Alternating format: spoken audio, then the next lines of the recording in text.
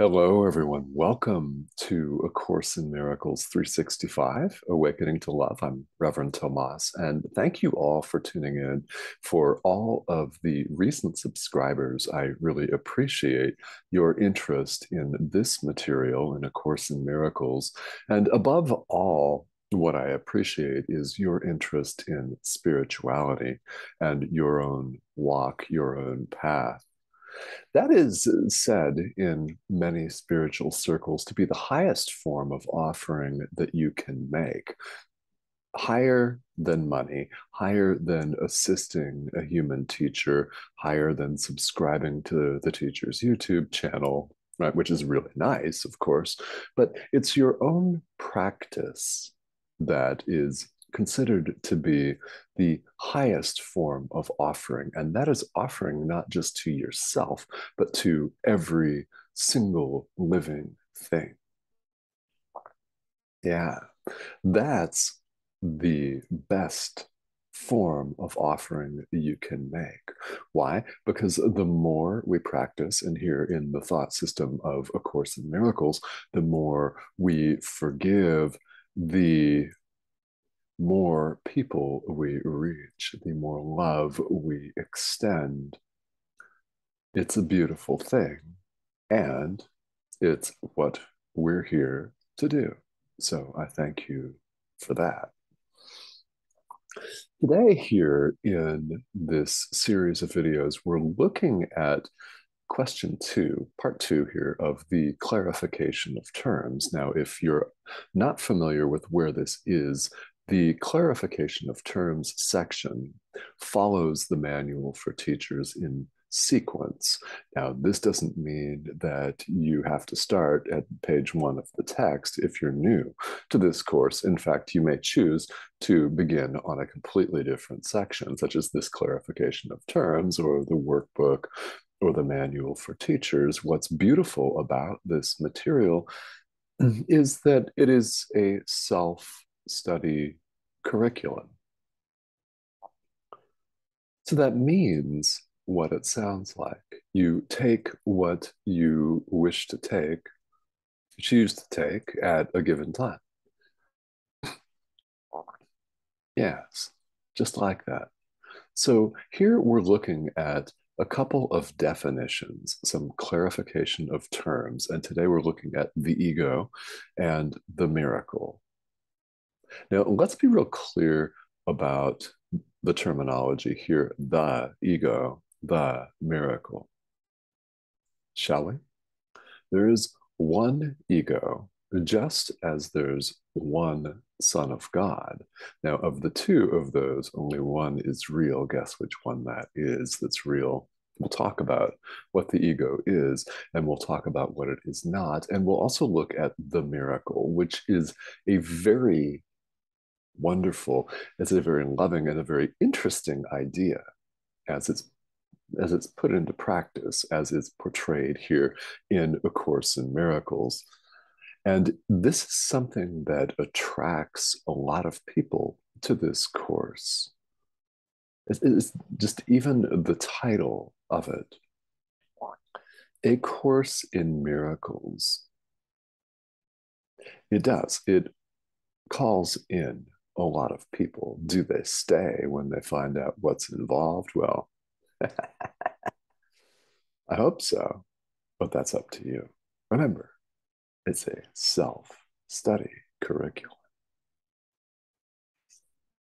Let's talk about the ego first. What is it? It's nothing. It's a mistake. That's it. That's all. It is nothing. Shall we elaborate on that? Let's do. The ego is this false sense of self that appears to be who we are in the world. In fact, we've identified with it, which is why we see ourselves as an individual. It's why we assign ourselves a collection of sounds that we call a name and attach tremendous significance to that. Not saying anything is wrong with that. That's the way that this world operates. And we are operating here apparently, in this world. So, normalcy is always good, but let's think about what's really behind it.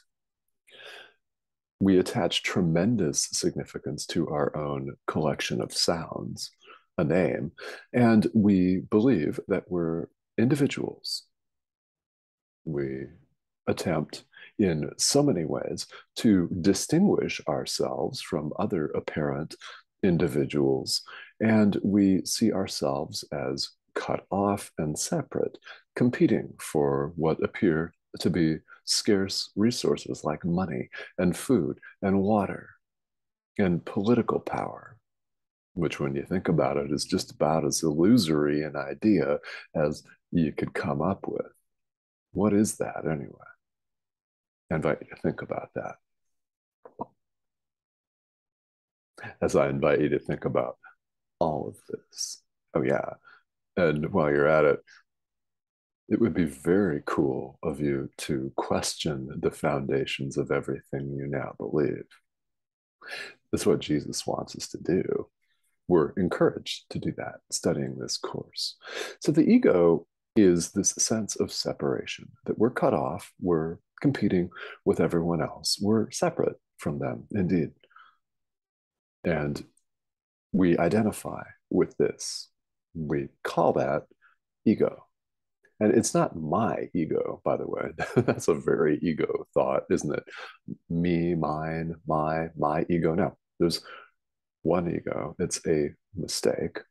And there's one Son of God, the thought of God, the extension of God, the creation of God. It's us, me, you, your worst political enemy. It's who we are. We're told here in the clarification of terms that illusions will not last. They won't. They can't last. They're impermanent. Everything in this world is impermanent. It's one of the central teachings of Buddhism and other forms of world spirituality. Everything is impermanent. Is not this thing impermanent? Oh, yeah, it is. Everything. Nothing lasts in this world. Illusions don't last,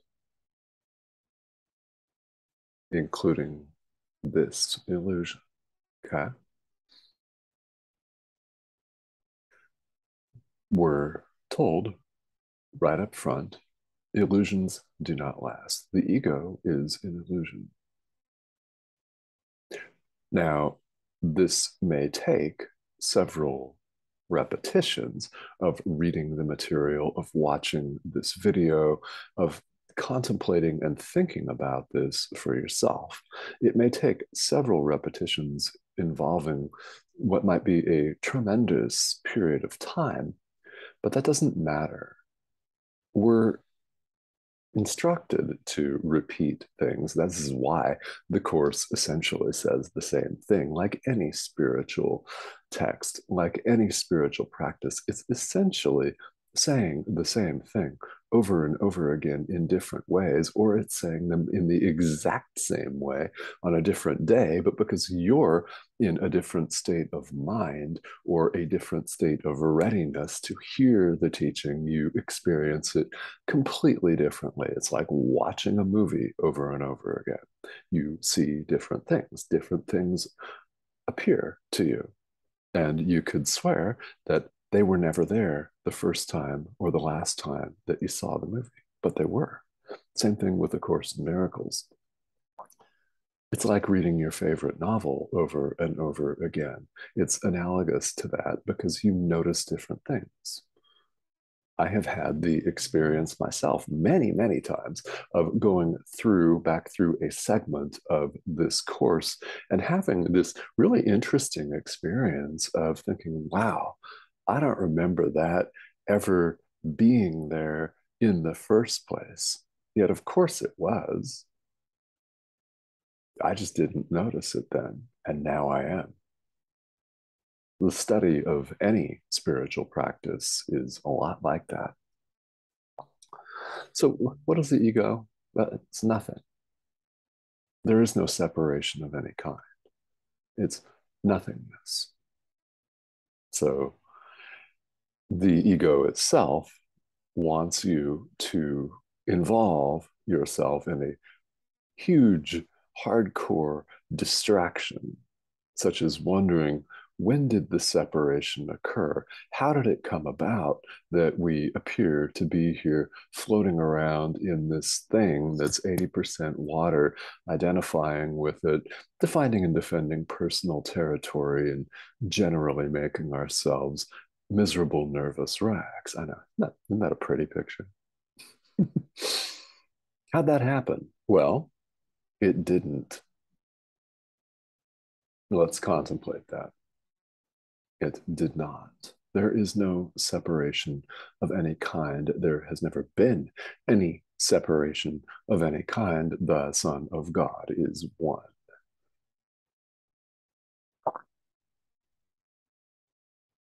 We're awakening to that. But the more I or any teacher repeats it, the more you'll hear it. Yes, on purpose. We're doing this for a reason.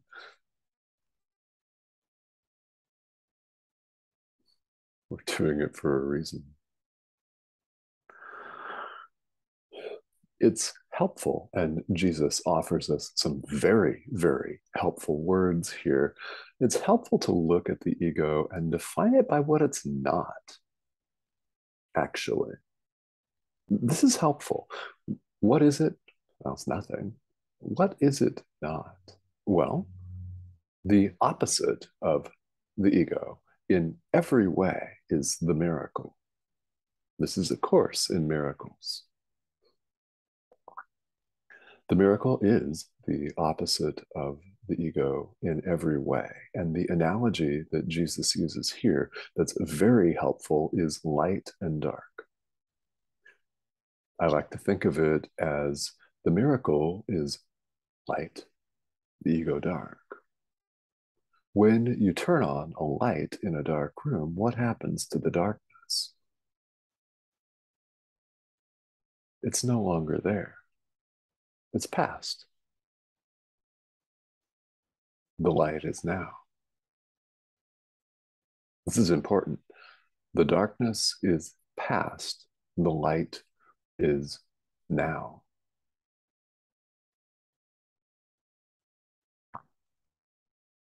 This is reinforced in the several paragraphs of commentary that were offered here in the clarification of terms. The miracle is light. Now, people get attracted to A Course in Miracles because it contains the word miracles. So, what exactly is a miracle? Well, it's not necessarily levitation of the physical body or objects. It's really not necessarily Yoda or Luke Skywalker moving a spaceship, a very heavy spaceship, or rocks or boulders or Jedi mind tricks, anything like that. It's not necessarily that. It's not necessarily physically healing the sick, although we could take a look at these feats and rightly call them miraculous. A miracle is a whole lot more accessible than that, and you are a miracle worker. I insist. We all are miracle workers. It is not something that's inaccessible. Why?